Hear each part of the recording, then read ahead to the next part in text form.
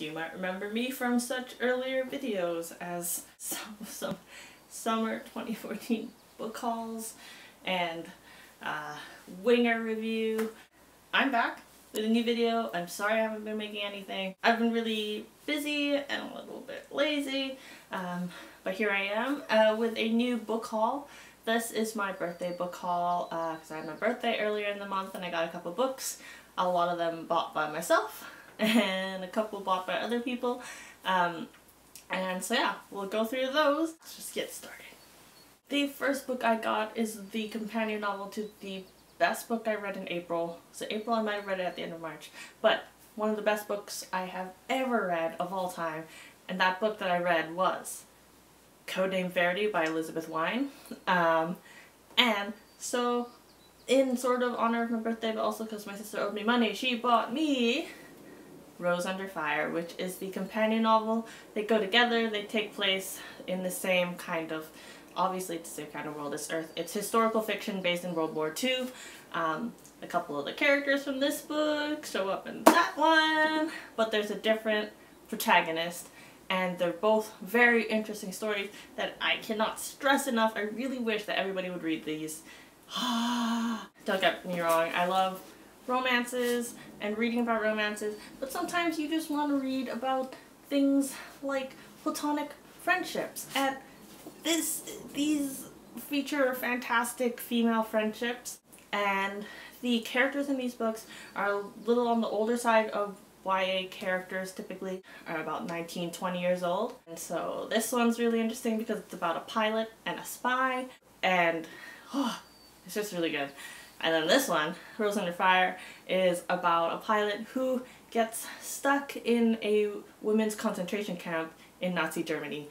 Okay, and I read both of them and they were really good. This one's a little bit better than this one, but maybe because, I don't know, this one hurt my heart a little bit more. But they were both really good, and I am giving these to everybody that I know forever and ever and ever. Forever. The next book I bought for myself, in the spirit of my birthday gift giving to myself, you know. So I got myself this Cruel Beauty, which is the first book. The newest book came out called Crimson Bound. That one's with a green cover, this one's with a red one, even though crimson is red. I have a friend I made online that I met a few weeks ago, and she recommended this book to me, highly recommended this one, and she recommended another one that I got later, I'll show you next. But this one she recommended it, and this is, as far as I know, is a sort of a retelling of Beauty and the Beast story, and I hear that the different books in the series tackle different fairy tales. So that's interesting to me. I really liked Cinder. Obviously it's not, I don't think this is a sci-fi kind of retelling, but it is a retelling. And so I hope to get to this in a couple weeks. I've got a couple more books that are in my priority list before I get to this one, but I did buy this for a reason now, also for the excuse of my birthday. The next book I got was a gift from my sister for my birthday, and this one is called The Winner's Curse by Marie Rakowski. Yeah. This one is a really cool story. I just finished this 2 nights ago. It's sort of an imperial kind of world where these two nations, one has conquered the other and made the other its slaves. And this book kind of tells the story of rebels, but also really what happens when the general's daughter, the general who led the conquering of the other nation, when his daughter goes to the marketplace and purchases a slave of the other nation, and then what kind of ensues from there, which is really interesting. So there's a romance in this story, and also sort of political allegory. That mix was really interesting for me. The next book I bought was a total impulse buy, again, in the spirit of my birthday. This one came recommended, or I'd heard of it from Team Epic Reads from HarperCollins in one of their tea time videos, and that book that I got is Magonia by Maria Davana Headley. This is sort of a fantasy novel, and it's just a really pretty cover. Underneath there's an imprint of a feather, the same feather that's on this, it's on the cover, it's all nice, that's Magonia. But yeah, it's really pretty. I did an Instagram video of this book actually just because I have intense cover lust for it, and Maria actually tweeted about it, or she reshared my Instagram video, which was really exciting. Obviously always exciting to get author interaction, so that happened. And if Neil Gaiman blurbed it, it's a pretty good sign. Also on the back, Victoria Aveyard also blurbed this, and a lot of people are really reading Red Queen right now.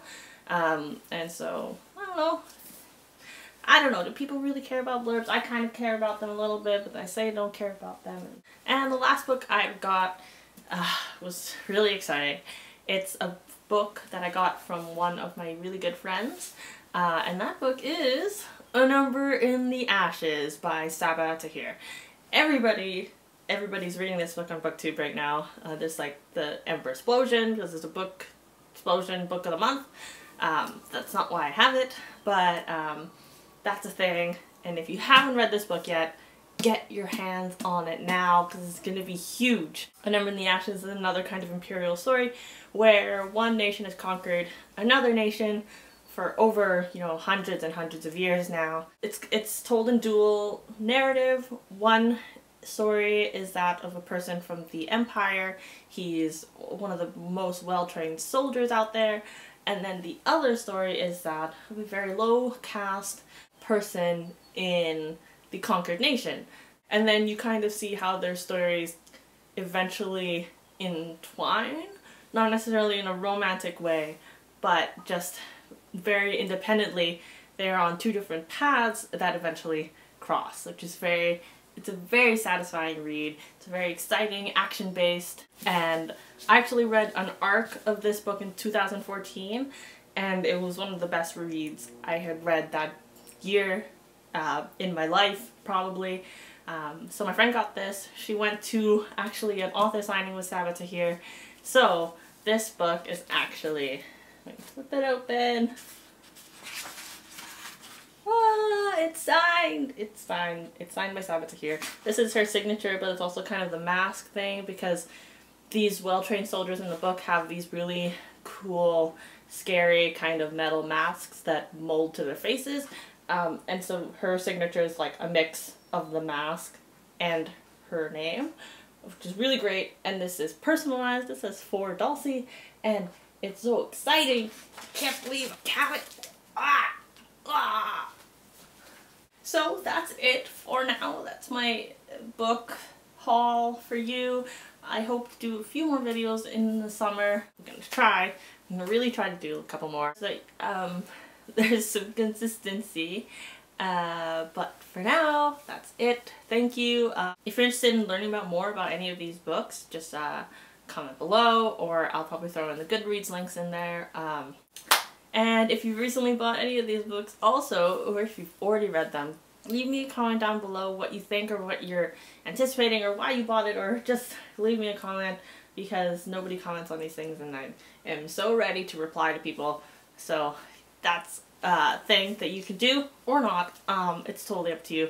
And that's it for now. Okay, bye.